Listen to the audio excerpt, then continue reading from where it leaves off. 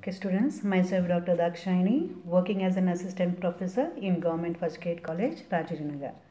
So, I am giving a presentation on the subject called as International Finance for 6th semester BBA students.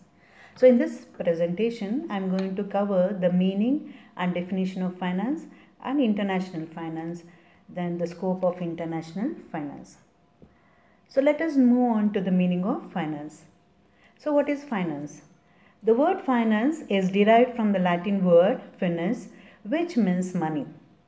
So, finance refers to the management of the flow of money through organization. Finance is nothing but provision of money as and when it is required. So, coming to the definition of finance, according to Body and Merton, finance is the study of how scarce resources are allocated over time. So, moving on to the meaning of international finance. The international finance, it is also called as international monetary economics or international macroeconomics. So, international finance, it is a branch of financial economics which is mostly concerned with monetary and macroeconomics, interrelationships between two or more countries. It studies the dynamics of the global financial system, international monetary system, balance of payment, exchange rates, and also FDI, that is foreign direct investment. Moving on to the definition of international finance. So, international finance, it is a branch of economics and studies the dynamics of exchange rates, foreign investment, and how these affect our international trade. Now let us discuss about the scope of international finance. The scope of international finance is as follows. The first scope is international institution. An international institution is an organization with an international membership, scope, or presence. So, under this international institution, students, there are two main types. That is, the first one you have is international non-governmental organization, that is INGOs.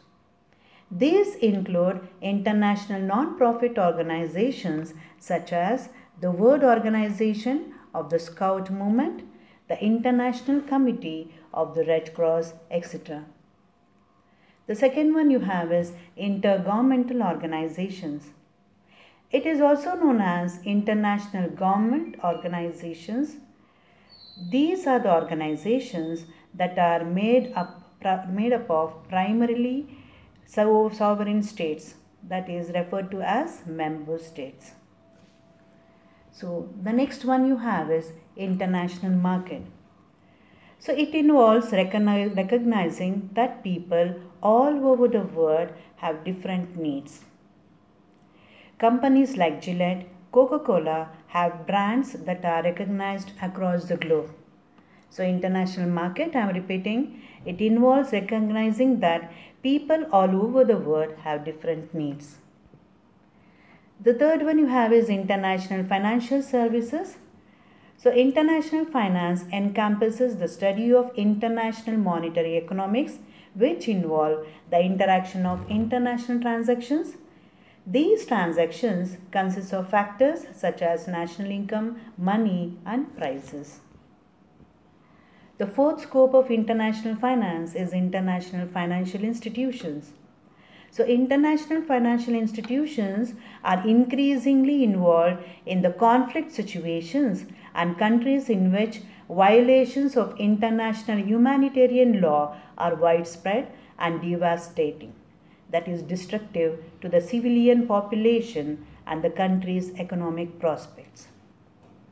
The fifth one you have is international risk management, and this helps in identifying the individual risk. It evaluates risk magnitudes and exposure levels. The sixth one you have is foreign exchange market. Foreign exchange transactions are central to global commerce.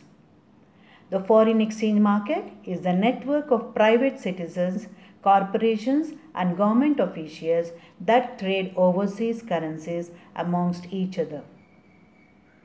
The balance of payment. Balance of payment accounting is an important component to examining international finance and international financial flows. The balance of payments is divided into three separate accounts, that is the current account, capital account, and also the financial account. So with this, we'll come to the end of this first presentation on the meaning, definition of international finance, and also the scope of international finance. I hope you understood, students. Thank you.